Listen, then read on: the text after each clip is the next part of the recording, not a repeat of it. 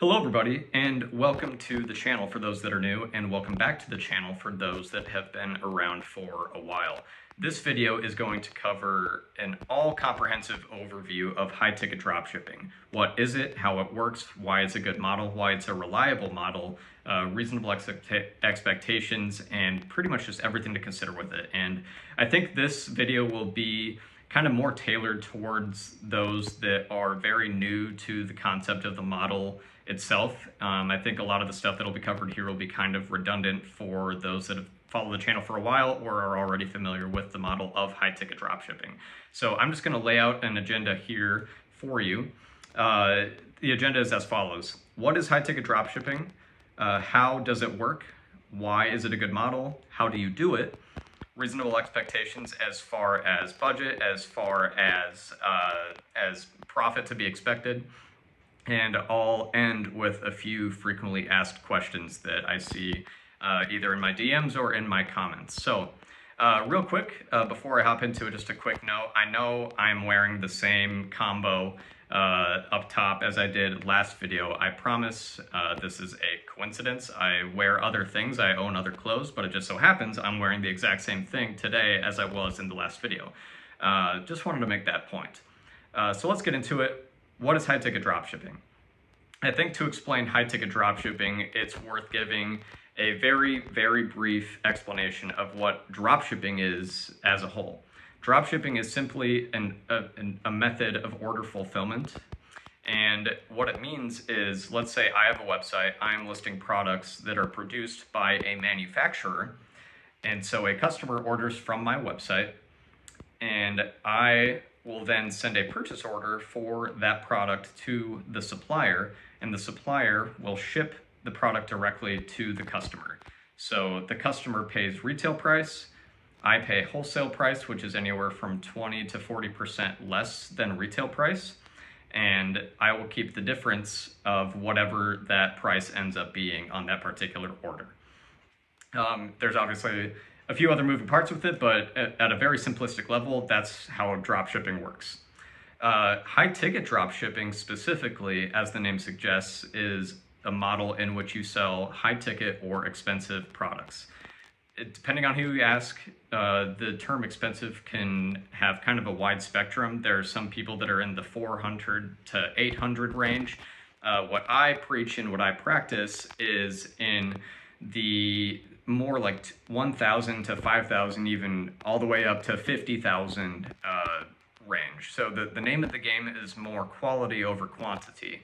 And so the whole thinking behind this is you don't have to make as many sales to make just as much, if not more, of a profit. Because if I sell a $5,000 item, I make 40% gross margins on it. Gross profit on that is $2,000. And obviously that's not taking into account shipping, that's not taking into account the ads that the money that I spent on ads to sell that product. But at a very simplistic level, that's why I think it's a very lucrative way to go as far as e-commerce. So again, this is very much meant to explain things to someone that's maybe considering getting into e-commerce or expanding their e-commerce palette. I think it's a really solid model. So that's how it works, or I guess what it is. I'll get into how it works, and maybe more specifically how you do it. So there are quite a few steps that have to happen more or less in order. And I think one of the draws to high-ticket dropshipping is because it's a bit more challenging to get up and running. It turns a lot more people away. It's a higher barrier of entry, which means a lower level of competition. So if I were to start high-ticket dropshipping today, I'm brand new, how would I go about it? Well, the first thing I need to do is set up a business entity if I don't already have one. This is just going to be required for tax purposes. It's going to be required to partner with any manufacturer worth a damn, and that's just the nature of the beast. You really have to think of it truly as a legal business entity. You are starting a business. Okay, so I have my business entity. Now what? Well, now I have to start conceptualizing what kind of product do I want to sell. And so this is one of the most challenging pieces of the entire model itself.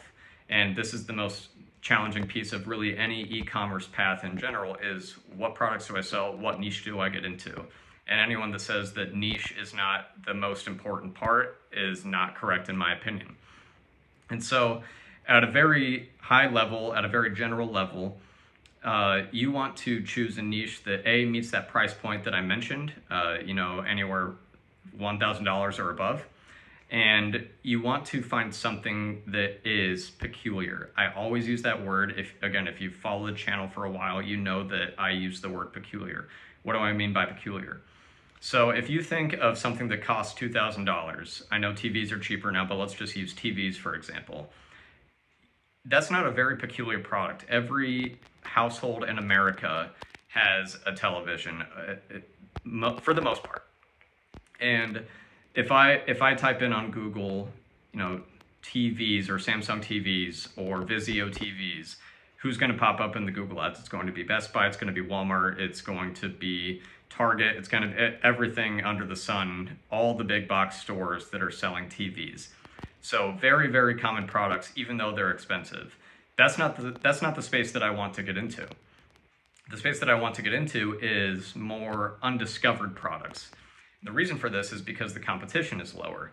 And because the competition is lower, it's easier for me to show up in the Google advertisements. I don't want to get ahead of myself when I'm talking about Google ads. Again, I want to keep this pretty high level.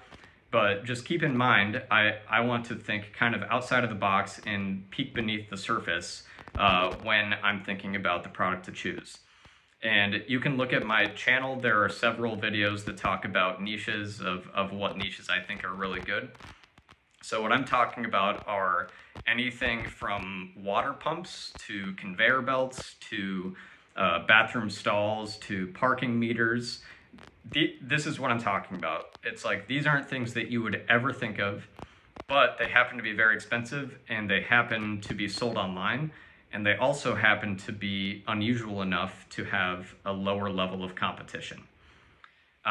So now I have my niche. What do I do now? Well, I have to build a website around this niche. And I use the platform Shopify. I think Shopify is an outstanding platform. It is an all-encompassing, not only can you build a website on it, you can take orders, you can manage customer data, you can do a lot of things with Shopify. But as I'm getting started, what I'm really focused on is building a website with Shopify. And no, you don't have to have technical experience. I always say if you can navigate Facebook, you can navigate Shopify. There are many pre-built themes out there that what I mean by theme is like a template for your website that you can choose. Most of them, some of them are free. The really good ones you do have to pay, anywhere from $100 to $300 for. And from there, it's a very straightforward process of how to actually build and customize your website. It's drag and drop. It's not really hard coding at all, although that kind of stuff can come in handy along the way if you want to do something beyond what your theme offers. But really, you are tailoring a website around the specific niche that you are choosing. So the color scheme, the style, the navigation of the website, everything. And a good way to kind of get ideas of what to make it look like is to simply look at competitors' websites and just see what are they doing, why are they showing up high in the Google ads, does it look professional, et cetera, et cetera. And okay, so now you have at least a skeleton of a website. And maybe let me back up a little bit. All you really want on the website at this point is a nice looking homepage, maybe a couple demo product pages. And again, in Shopify, this is all very straightforward of how to do it. You want a contact us page and maybe like an about us page that gives a brief description of the business and the customers that you want to serve, etc. Like look at any about us page and it'll give you some good ideas. Okay, so now you have at least the skeleton of a website. Now you have to get suppliers. And this is the step that really intimidates a lot of people. It turns a lot of people away and it makes a lot of people unwilling to pursue this model. At the end of the day, I think getting suppliers is one of the easiest steps in the process. I think it is so much easier than everybody makes it out to be. But at the end of the day, it is you being a little vulnerable. You have to put yourself out there, and you have to interact with human beings, basically asking them to let you sell their products. And so finding suppliers is very easy. You could literally just type into Google or even ChatGPT, suppliers for X product or manufacturers of X product. And from there, you reach out to them, and your approach is basically, hey, this is what I'm doing.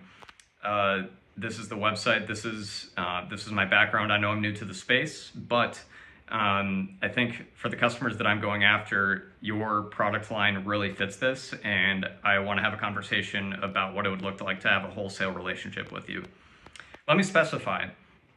In high-ticket dropshipping specifically, and I think in any dropshipping, it is most advantageous to only partner with domestic suppliers. So that means, when I say domestic, I mean suppliers that are in the country of your customers. So if you have a US-based high-ticket dropshipping company and you were selling to US-based customers, you only want to be working with manufacturers or suppliers based in the United States. It's the same for Europe. It's the same all over the place. There are a few reasons for this. For one thing, tax-wise and logistics-wise, it makes things a lot simpler. It speeds up shipping time, which is a massive thing in any endeavor, because I myself, I'm an online shopper. I don't like waiting a long time for my products to show up. I don't like when they have to come from China. There's another element of it where, you want to partner with quality companies that are producing quality products. You don't want to be selling gimmicky or unvaluable or not well-made things. And so if you were selling to American customers and you're selling American brands, that's just going to build a level of trust, and it's going to give you a much higher success rate than it would, say, if you were selling in the United States, only shipping products from China, for example. Nothing against China, it's just that's just the nature of commerce in general. So now you have suppliers. Now, what do you do with their products? You have to list them on your website. And I have an online course that goes into all of this, of how to set up the product pages in a really concise and effective way. But basically, you upload their products and you list them on your website. Now you have to advertise them. High-ticket dropshipping is, at the end of the day, a model in which you have to spend money to make money. And the most effective platform to advertise for high-ticket dropshipping, in my opinion, is Google. So if you have ever shopped on Google, which I'm sure that's 99.999% of you, and you type in the product that you're searching for, let's say I'll use the TV example again, you type it in, TVs for sale or LED, I don't even know what they are, 4K TVs now, you'll see a bunch of ads pop up. That's exactly where you will be advertising for high-ticket dropshipping. The reason Google is so effective, and the reason that search engine marketing is so effective, is because you are advertising specifically to people that are typing in the keywords of the products that you are advertising. So really, you are only advertising to people that are specifically in the market for the things that you have to sell. Now, let's contrast this to what I mentioned earlier, low-ticket dropshipping, where you'll see a Facebook or an Instagram ad pop up, and sometimes they're relevant, sometimes they're tempting, but a lot of the time it's popping up, and as it pops up, I'm not even in a mindset, or I'm not even considering buying that product. I wasn't already considering buying that product. But in contrast to this, in high-ticket dropshipping, you are only advertising to people that want to buy what you are selling, and that's why it's so targeted, and in my opinion, that's why it's one of the most effective models of e-commerce in the world. So that's how you do it. That's how you get it set up, at least. Once you are advertising, obviously the goal is to start taking orders. So let's say you get a sale, which is the goal here. You will see it pop up on your phone from Shopify, assuming you've downloaded the Shopify app. And it's one of the most gratifying notifications in the world, seeing that you made a sale with the store that you put so much work into. And from there, you then have to send a purchase order to that respective supplier for the product that they bought. And then the supplier will ship directly to the customer. I'm going to get into how the fulfillment process works in FAQ, so I'll table that for now. And then from there, it's basically rinse and repeat and optimize things as you go. So that is how you do high ticket dropshipping, again, at an extremely high 10,000 foot view level. Reasonable expectations. There are a lot of people on YouTube, and you know, I'll be the first to tell you, I really don't pay a lot of attention these days to the other high ticket dropshippers on YouTube or my quote unquote competition in the YouTube high ticket dropshipping space. But there are a lot of people out there, just speaking from experience, that will give you unreasonable expectations as far as high ticket dropshipping goes. At the end of the day, it's challenging. E-commerce is challenging, and if it was easy, everybody would do it and everybody would be successful. But as time goes on, e-commerce gets more competitive, and that's not unique to high ticket dropshipping. It's just the nature of the beast. So reasonable expectations. You know, there are some people that get started and they are making sales the day that they start running ads. I have a very good friend that I've been friends with for the last few years.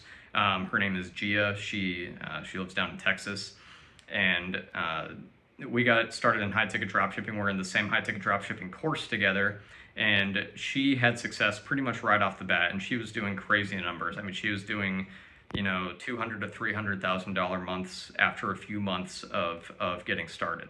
I did not have that experience. It was several months before I was even breaking even or turning a profit.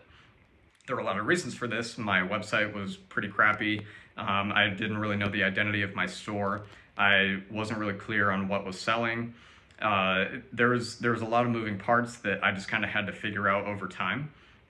And so the first reasonable expectation is that you have to approach it with a level of patience, knowing that it's not going to be most of the time, although it can be some of the time, overnight success.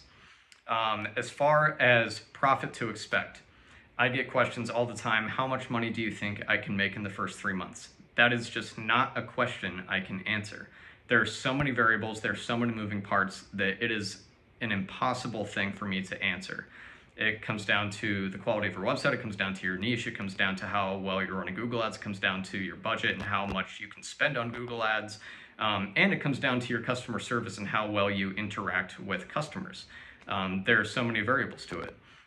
I guess I can just give you like my average months. I can give you my most profitable months, and I'll be the first to tell you I've also had months where I did not make a profit and I was actually in the red. Average, it obviously increased over time. In the peak of it, I would say my average profit was around 9,000 to 10,000 per month. But I had plenty of outlier months. My most profitable month was June of 2022, and it was just under $40,000 that I profited after all expenses, after all revenues, and so that was a really good month for me. So this is to paint the picture of, yes, you can have unbelievable months like that, but the nature of it is that it's e-commerce, and you're going to have months where you don't do as well, and it's possible to even have months where you don't turn a profit at all. So again, I approach this channel with as high of a level of honesty as I can, and I hope that's helpful for the people that are watching. Let's get into a little FAQ and then we'll wrap up. How much money should you budget for getting started in high ticket dropshipping?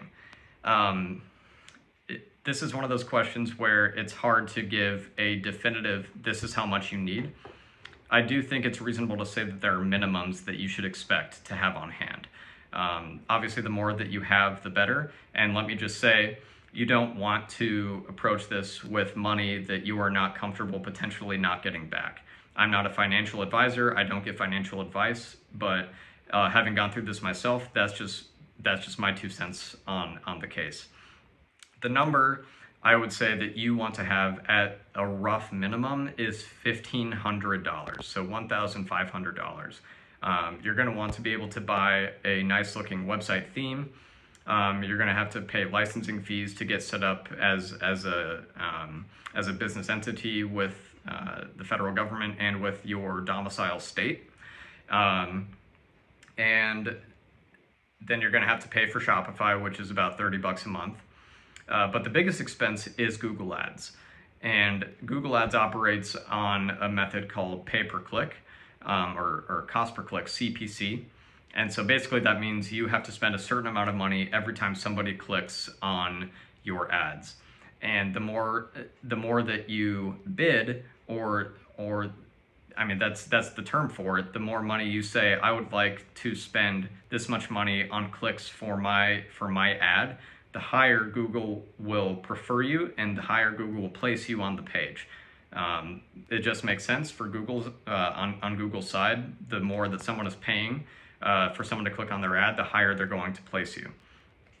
So obviously the higher that you can bid on ads and the more money you have to spend on ads, the more traffic you can get and the higher that you can be placed towards the top of Google. So that said, I would say $1,500 is a reasonable amount of money to get started with. Is getting suppliers hard? I already kind of touched on this. I think it is one of the easiest parts of the entire process. Once you get your first one, because I mean, some of them you'll have to talk to them on the phone, some of them you can do it over email, some of them even just have a form on their website where it says, become a retailer for us.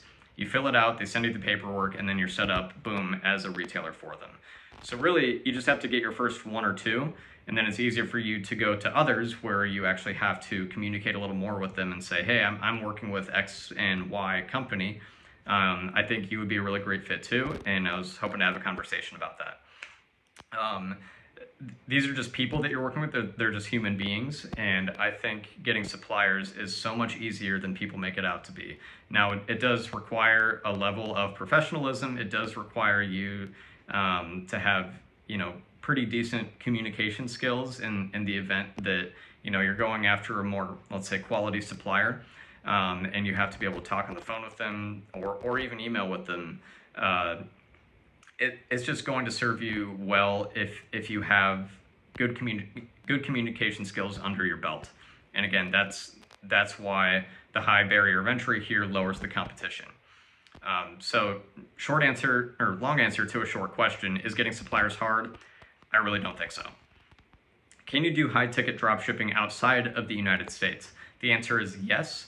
I think this is worth a video in and of itself. I have a lot of people in my course that are outside of the United States. I've talked with people from all over the world, in Pakistan, in India, in the Philippines, in Italy, in the UK, a lot of people in the UK, Australia. You get my point. And so if you are doing it outside of the United States, there are a few things to keep in mind.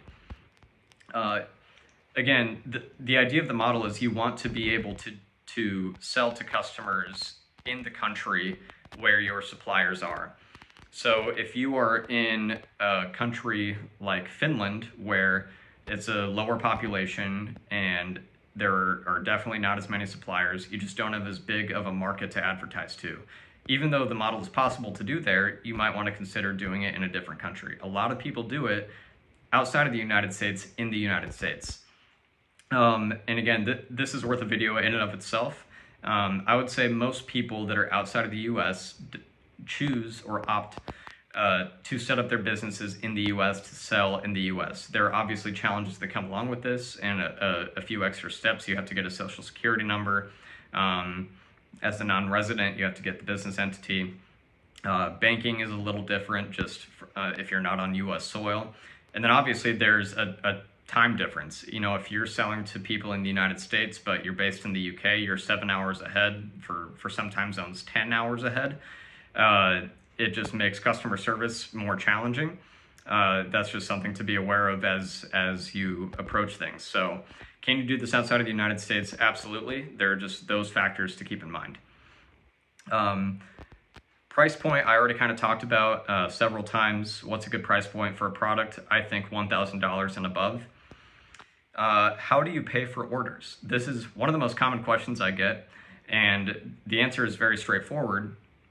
You don't have to have money on hand to buy the products from the suppliers. When someone buys from you on your store, you will get the funds from the customer to then pay for the product from the supplier. It's about 2 to 3 business days for Shopify to deposit those funds into your bank account. But those are effectively the funds that you use to pay for the order from the supplier. So I hope that's straightforward. Let me know if you have any other questions. How do you fulfill orders? Again, this is another thing I already kind of talked about. When someone buys a product from you, you have to send a purchase order to a supplier. And I came from sales, and so purchase orders were kind of a second nature thing to me. It's basically a document on which you're saying, I would like to order this product and I would like to ship it to this place. And Google Sheets, if you don't want to spend extra money on purchase orders, Google Sheets has a template for purchase orders in which you can input your information. You can copy and paste the product information, the SKUs, and the price, and the product, and the shipment details, and everything associated with the order, and then send that and save it as a PDF and then send that to the supplier. I found that became really hard to keep up with over time. There were a lot of manual errors, and it was just kind of a time suck. So there are several apps on Shopify which you can plug into your Shopify, in which you can set up an automated purchase order to be sent via email to the respective supplier based on what product was ordered on your store. I know this video is getting almost close to a half hour now. This is one of my longer ones, but hopefully this is helpful.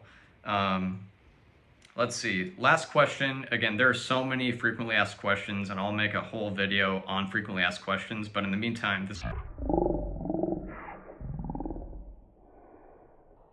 do you need industry experience? And what I mean by that is, let's say you're selling conveyor belts, for example. Do you need industry experience in conveyor belts? Absolutely not. The answer is no. It's like anything else. Like, you will learn the product so much quicker than you realize. And as you first get started, and as you first start setting up products, as you first start getting questions from customers, there are just going to be a lot of questions you don't know the answer to. But over time, a lot of those questions will start to repeat themselves, and you'll actually get to know your products really well. And that's when you get to a point where you can provide really valuable customer service and you become a really strong competitor in the space. I think that's kind of one of the most rewarding pieces of this model, is the customer service that's associated with it. I think the most successful people are the ones that are dedicated to actually truly learning their industry and truly learning the products that they're selling, so they can actually provide value, true value, to the people that are buying from them. So do you need industry experience? No. At the beginning, you're not going to know anything, but over time, it's like anything else. You will learn what you're doing. So I'm going to wrap up there. I know that was kind of a longer video, but I hope this is helpful. I have a course that walks through how to do high-ticket dropshipping from beginning to end. It's a screen share. I walk through basically building a high-ticket dropshipping store from scratch. I go through niche selection, what I consider, how I look for them. I go through how to set up Google Ads. I set up a website, all in front of your eyes with narration. And there are some levels of membership where I also provide one-on-one mentorship. So I encourage you to check it out. And as always, if you have questions, it's absolute gold for me to know what people are wondering. So I'll make another one of these videos. I always look at my comments, even though sometimes I won't respond to you. I always appreciate the feedback, and I always appreciate the questions that you leave. So until next time, hope you guys have a good one.